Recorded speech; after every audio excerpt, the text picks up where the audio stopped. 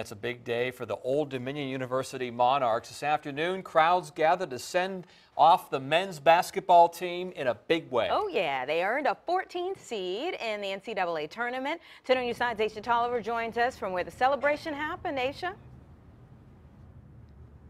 Well, we're here outside the Ted Constant Convention Center. A couple hours ago, the basketball team loaded up on the bus, headed to the airport for the big dance. A crowd made of fans, cheerleaders, and band members came to support them. This is the first time in 8 years the ODU team has made it to the tournament.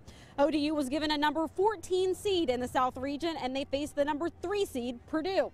Fans out here tell me it feels good to have a team from their hometown out there representing them.